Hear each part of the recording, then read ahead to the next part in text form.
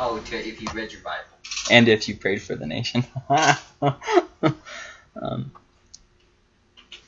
I think the part I missed most about not having been here was I had to figure out and remind myself by myself that was the secondary and this was the primary. It was a very complicated time. I was a little heartbroken last week when you didn't ask me. Yeah, because I've had to make do by myself, Ben. It was a very hard time. Okay, so part 2. We're not going to be looking at a whole lot tonight. We're just looking at Habakkuk's first thing that he says, and then God's first response to him. So we're talking about a total of I think it's 11 verses or something. So before we get going on that, what do you do when you have hard questions? I don't mean hard questions as in how much water goes through the Tule Creek. I mean hard questions you know what I'm doing. Yeah. I mean hard questions spiritual questions or questions of your faith. Questions that you don't have answers to and just kind of drives you insane. I ask somebody that knows the Bible really well. Oh, I thought you said I asked Siri. And then I was like, what? Yeah, Siri. Why? Okay, so you asked someone else who... Oh, okay. I thought you were going to say something else. I ask somebody that knows the Bible really well if I have a hard question.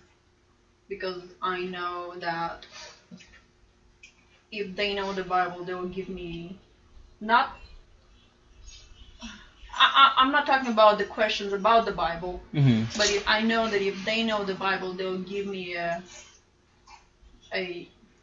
good answer. A biblically based answer? Right. Okay, I gotcha. Okay.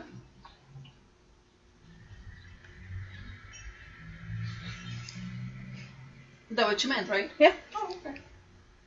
Do you guys have anything? What do you do when you have a hard question? Me too, There's Ben. a few things you can do. You can ignore it. And hope that it goes away? Yeah.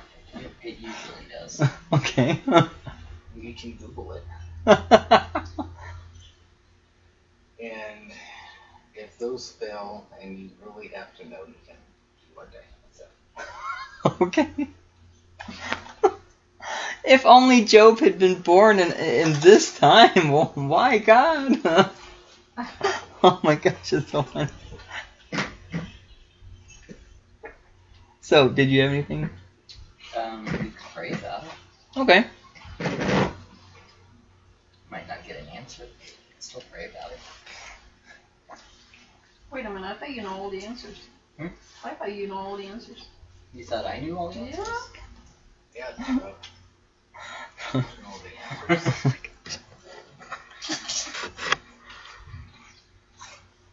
So one thing that this study Bible brought up is, and I think it was funny that Ben said that because he actually said here, it was the two things that people often do when they have hard questions is they either get bitter about it, and kind of turn their hearts away from God because they can't get the answer, or they just ignore it. That's what it said. Literally, that's exactly what it said. Just ignore it and hope that it goes away.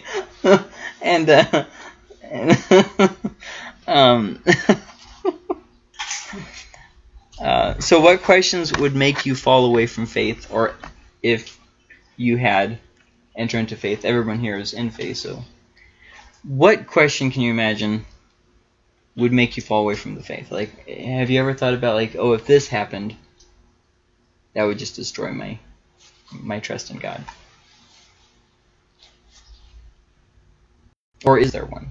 I mean, you don't have to think of one. I used to. I would say if you would have asked me that 5 years ago, I would have gave you an answer for it. What changed? Growing in the Lord more.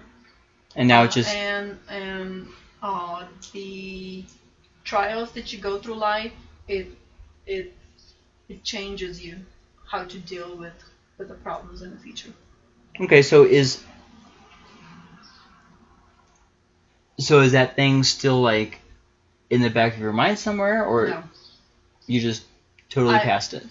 I don't think at this point I don't think anything will make me fall away from faith. I mean, I don't say that I won't. You know what I mean? Because you never know what life throws at you. Right. But I pray to God that I won't. Right. I mean, you never know. You could be so terribly sick that you can actually lose your faith because you're just gonna be so tired of being sick and being in pain that you'll be like, is this worth it even living? Yeah, actually. Or is there even a God that puts me through all this? That actually came up in conversation over the past 2 weeks. You guys got anything? Well, if I knew the question that would make me fall away, when did I be falling away? Not necessarily. Like, for instance, when I grew up, I used to always think, God, if this one thing, I wouldn't say to God, you know. Let me say that differently. I used to think, man, if that ever happened, I don't think I could trust in God if that would happen. You know what I mean? You get what I'm saying? Can you give me an example? Well, I'll try to think of an example besides the example that's going through my head because it was kind of a personal thing.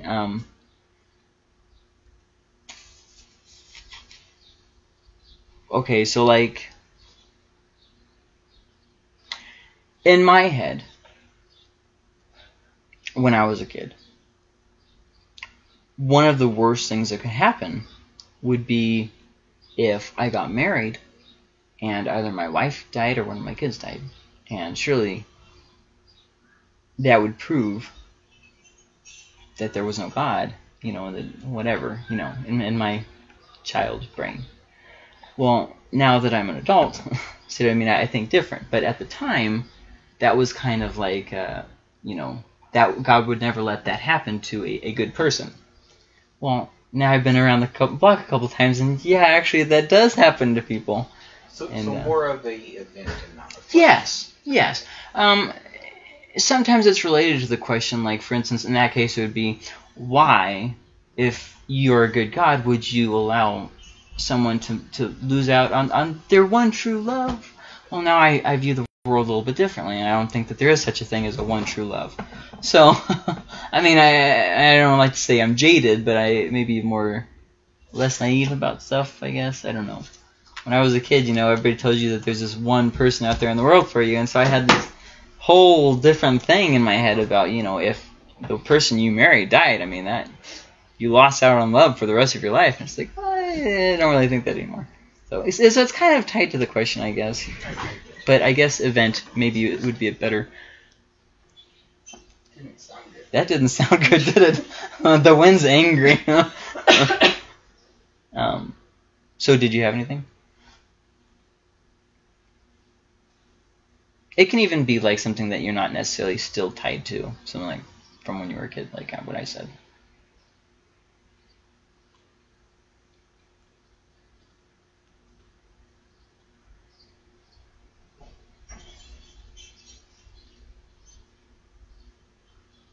I know Gracie's told me multiple times, she said that one of her things was if she was wrongfully convicted. The greatest fear for her. She's like, no. I think it would be funny. Be like, like testify against her, and then like right before he does the sentencing, he'd be like, "I'm just kidding. She didn't. That's not true." Have a heart attack right there.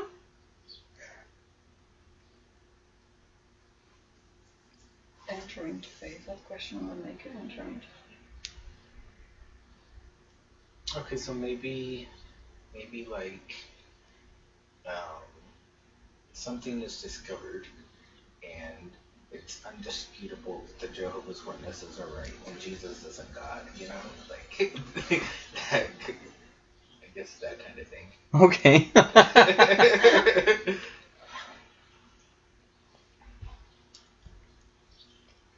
Anything else? No? Okay, I don't want to skip past anything. Okay, so Habakkuk was a man who definitely had some hard questions. He just didn't quite understand. And I picked this book because it's kind of tied in with Job and Philippians, with the theme that we've been kind of following. About really, is God good? And, excuse me, why do we suffer? And just the kind of following that same theme. Excuse me. But one thing that Habakkuk did is he didn't become bitter about his questions, and he didn't ignore his questions. Instead, he did like what Chuck said, where he went to God in prayer. Now, as Chuck already mentioned, the thing about praying for answers, oftentimes God might not answer you. You know, I know of many hard things I've had to go through that God never necessarily gave me the reason why it had to happen. A lot of times God's kind of given me comfort about it, like, hey, this is a good thing that came from that, or maybe, you know, showed himself to me in a different way that I'd never experienced him before. But a lot of times God has not given any answer whatsoever, either directly through like prayer or while reading the Bible, or through somebody else giving me, you know, some word of knowledge or something. Oftentimes it's just, dang, that sucks. So for the first question is in Habakkuk chapter 1, verses 1 through 4. He says this: The oracle which Habakkuk the prophet saw, how long, O Lord, will I call for help, and you will not hear? I cry out to you violence, yet you do not save. Why do you make me see iniquity, and cause me to look on wickedness? Yes, destruction and violence are before me. Strife exists. The law is ignored. And contention arises. Therefore the law is ignored, and justice is never upheld. For the wicked surround the righteous. Therefore justice comes out perverted. So that's his first question, which can basically be summarized with, why is all this bullcrap happening? Why are all these bad things happening? So just a few highlights. One thing I wanted to point out from verse 2, it says, How long, O Lord, will I call for help, and you will not hear? I cry to you violence, yet you do not save. It's like he's saying you're not listening, and you're doing nothing about the wicked. Why are we having this conversation over and over again? Why are you not listening to what I'm saying? I mean, there's wicked people. You're righteous. There should be some kind of a resolution here, and this is not what I'm seeing. And then right here, therefore the law is ignored, and justice never upheld. Pay attention to this part. For the wicked surround the righteous. Another way of saying that would be, there are more wicked than there are righteous. So I mean, that's kind of a big claim, and if it was true, I mean, that's what. Big statement. Yeah, a big statement, and I mean, if it is true, I wasn't in Jerusalem at this time, but if it was true, that's pretty bad. So the basic complaint here is wicked people getting away with it, or another way of saying that would be the wicked people are prospering. So here's just a little thought that I had while I was studying for this. The punishment was after some had already died. The punishment that God was going to bring here in this next part, what he's talking about, it's coming after some of the wicked people had already died. They had gone to their grave without seeing the punishment. Whereas some of these righteous people were going to live through the punishment. So that's kind of an interesting spin there. Which brings up a very interesting question. Did they get away free?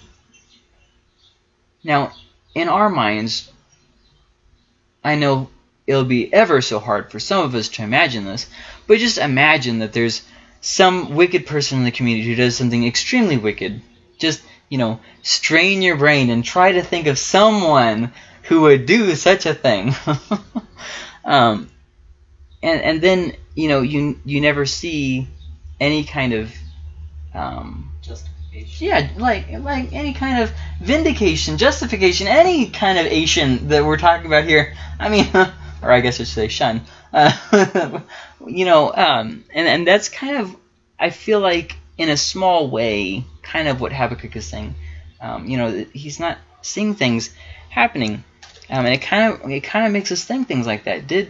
Are they going to get away with it free? And some of them go to their grave and believing that you're wrong, and they go to their grave believing that you are wrong, and you're never proven right. Now Job got to see, vindication at the, after it all, but a lot of people don't. A lot of people don't. So in our minds, we kind of, they got away with it, but think of it a little bit differently. What is a short moment in this life in comparison to eternity? And when you start realizing eternal punishment, it helps you to maybe put the brakes on looking for them to get what's coming to them. You know what I mean? Because past somebody hurting you, eternity is a really long time to suffer. So I mean, and it's like, maybe I'm not that mad at them. You know what I mean? Like, even if they did like the worst thing imaginable, eternity is a really freaking long time. And I find that when I realize that, it helps me just kind of put the brakes on it, and maybe I'm being a little bit too harsh. I mean, God can take care of the situation. He can do that. I wouldn't wish eternity in hell on my worst enemy. It's just, if I think about it for me, I mean, I would hate that for me. Can I opt out, God? Is there an opt out plan? I did my time. I'm not into it. But punishment here often keeps us from greater punishment there. That's just kind of a way of life. God sometimes will bring punishment by here on earth that will prevent us from the eternal punishment there. And I just think that's, in a way, a really nice thing, that the punishment from God isn't always punishment in a way. Do you guys get what I'm saying? Kind of like almost mercy if you think about it. So God's first answer here is in verses 5 through 11. This is the last bit we're going to look at today. Look among the nations, observe, be astonished, wonder, because I am doing something in your days. You would not believe it if you were told. So that should be the first clue that we know that Habakkuk lived to see the Babylonian Empire conquer Jerusalem. So he was alive in earliest 605, and at latest till 586. And so because he says this, because I'm doing something in your days you would not believe it if you were told, that seems to imply that he's having this prophecy from God before Assyria started gaining steam, so maybe like around 650. So he lived a while if he got to see Jerusalem fall over like 60 years later. You know what I mean? That's kind of span of time there. For behold, I am raising up the Chaldeans, that fierce and impetuous people, who march throughout the earth to seize dwelling places which are not theirs. Now notice the negative way that God is talking about Chaldeans. Okay, he just said, I'm raising up these people, but look at the negative way he talks about them. They are dreaded and feared. Their justice and authority originate with themselves. Their horses are swifter than leopards, and keener than wolves in the evening. Their horses come galloping. Their horsemen come from afar. They fly like an eagle swooping down to devour. All of them come for violence. Their horde of faces moves forward. They collect captives like sand. They mock at kings, and rulers are a laughing matter to them. They laugh at every fortress and heap up rubble to capture it. Then they will sweep through like the wind and pass on, but they will be held guilty, they whose strength is their God. So, I mean, we kind of have a mixed bag here. God in one part kind of says, okay, I'm raising up these people, you're going to live to see it, and they're going to bring punishment on these wicked people. But then at the same time, he goes through this great lengthy discourse, basically saying, and they're wicked too. But then he gives this little brief glimpse of hope in the end, in verse 11, where he says, not at the very last line, but the line before the very last line, they will be held guilty. So it's like, okay, well, I guess that's good, but I mean, kind of seems like a little bit of mixed bag. And as we read through next week with Habakkuk's next kind of retort, or but wait, God, he kind of has a problem with that same issue too. So just a few things. Habakkuk lived to see the fall of Assyria, but probably not Babylon. Babylon fell in 539 from the Persians. So Assyria fell in 609, I believe. And so that's fully possible that he lived to see Assyria fall. It is fully possible that he lived until 586 when Jerusalem was destroyed. He would have been obviously an old man, but he could have very easily lived to see it. So in verse 6, for behold, I am raising up the Chaldeans, that fierce and impetuous people who march throughout the earth to seize dwelling places which are not theirs. So you take what's not theirs. He's describing evil people here. Verse 7, dreaded and feared. Now, this part right here, I offer an alternate translation to just help you understand what he's saying. He's not saying, this is what it says, their justice and authority originate with themselves. That does not mean that they came to power from their own accord and that God is not in control over them. In fact, the whole passage points us in the opposite direction, that God is in control. So then what does it mean that their justice and authority originate with themselves? Well, basically, they do whatever they want and they glorify themselves. It's kind of one of those things where how it's worded, you have to just sit there and think about what he's saying for a little bit, but that's the short story. Now, in verse 10, he actually describes their war tactics. Rulers are a laughing matter to them. When the Babylon Empire rose to power, I mean, this is exactly how it happened. They blew in very quickly, conquered massive amounts very quickly. I mean, I guess it was just a perfect storm because the Syrian Empire was a better empire. It was a longer-lived empire. But Babylon came sweeping through, just conquering stuff. And the idea that they laugh at the other kings is more of a way of saying that they're unstoppable in battle. I mean, if they come, you're wiped out. Which kind of raises the question why the last king of Jerusalem didn't surrender.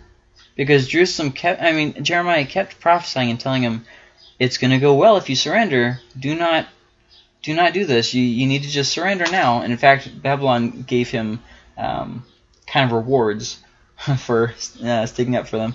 But you got to wonder what was going through his mind. I think his name was Zechariah. What was going through this king's mind that he saw Babylon sweep through? And Nebuchadnezzar was a fierce warlord. I mean, that guy was brutal. Like, I would not have wanted to run into him in a dark alley. This guy was just brutal. And but he still stuck to his guns, even with Jeremiah telling him, hey, you need to surrender. And even with Nebuchadnezzar's armies at his doorstep. Like, this guy, I guess, was just not very big on brains. Anyways, he says here, they laugh at every fortress and heap up rubble to capture. That's actually what they did. We have a lot of different reliefs from Babylon. And you can see in a lot of the different images that they've made of the different cities that they captured, where they would come and build up, take rubble and dirt and push it up against the city walls and then just march over it. And so I thought that was kind of neat.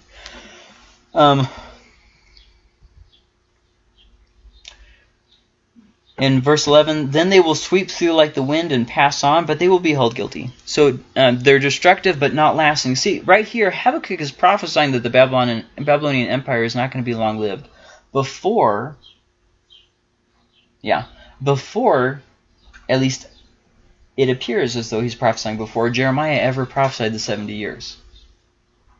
In fact, if I'm figuring this correctly, we're talking about 20 or 30 years before Jeremiah ever said anything about 70 years of captivity. So, I mean, that's kind of a big thing. They will sweep through like the wind and pass on. So, yes, they will be destructive, but it won't be long-lasting. And then then the next line in verse 11, there's a little glimmer of hope. They will be held guilty. After God uses them, they will be judged. Now, I thought that was kind of, I don't know if ironic is the right word, but so God's going to use someone, but then he's going to judge them for being used by him. Like, that just blows my mind. In fact, one part says, I don't remember exactly how it says it, but it says something along the lines of, I told you to go and destroy, but you went further than I told you to go. In other words, I believe it was Babylon that the prophecy is talking about. God did tell Babylon to do that, but they went far. They did more destruction than he actually told them to do. So they were actually held even more accountable. I believe maybe it was Edom, but I believe it was Babylon. Anyways, not important. And then right here, I thought this was kind of funny, but they whose strength is their God. Have you ever seen those guys at the gyms? You know, the really big buff ones that, like, they're super obnoxious about it. Like, they're not like The Rock, where they're kind of just chill about it. Like, yeah, I'm cool, and it's cool that you think that I'm cool because I already know that I'm cool. I'm talking about the guys that are at the gym that they're just like, oh, beefcake, beefcake. The guys, like really annoying guys. And I just get that image. They whose strength is their God. So he's not saying here that they didn't worship idols. They did worship idols. He's just simply saying that they worshipped themselves for how great they were, which we definitely see an image of that with Nebuchadnezzar when he's standing out on his balcony looking out over the city and saying, "Wow, look at all of this greatness." So Babylonian. If you've ever been to Texas, Babylonians were basically like Texans. Like, we are the height of civilization and we know it. Like, whenever Texans talk about traveling somewhere, they always say, "I'm going to go down there," because everything's lower than Texas. Anyways, so the basic reply here is I am doing something. I am in control. I act in my time. He's kind of addressing the same thing from multiple different angles. And the amazing thing about God's response in this very short thing. I mean, Habakkuk asked a very loaded question. It was a very short question, but it was a very loaded question. And God gives a pretty short answer, considering the heaviness of this question. And it's not direct. He doesn't give a direct, simple answer. That's the part about Habakkuk that just blows my mind. God goes to all the trouble of giving an answer, but he doesn't give a dumbed-down answer, and he doesn't just come out and say it. He talks in like riddles and stuff. And the things that he says in this very short passage, it has like 17 different applications. I mean, it blows your mind if you just go through and read it and then reread it. I mean, the things that he's saying is just like, my brain hurts. I read chapter 1 over and over. Right? What the heck is going on in here? Honestly, yes. So there's just a lot of stuff going there, but basically God was saying, I am doing something, and I am in control, because as much as Babylon thought that they were in control, it was really God who was raising them up. And then he acts in his time. He says, but they will be held guilty. Eventually. Not right now, but eventually. And just some important things to remember. Those who were alive to see the rise of the Babylonian Empire did not lived to see its downfall. Nebuchadnezzar, for instance, was dead before Babylon fell.